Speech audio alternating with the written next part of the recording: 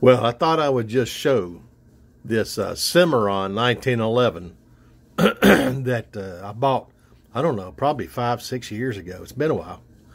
It's a very beautiful gun.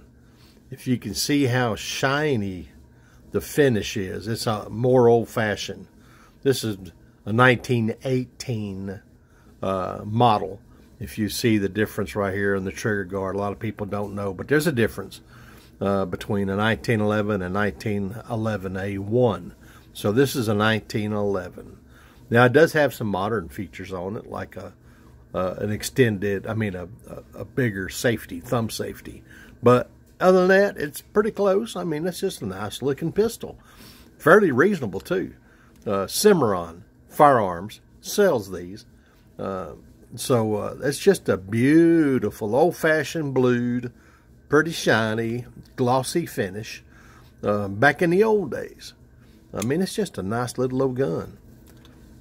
So, I just thought I would just show folks how shiny and pretty this thing is. And it's got a little holster wear in it. I've carried it about every once in a while. You can see it right here on the front.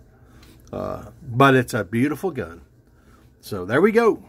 Have a great day.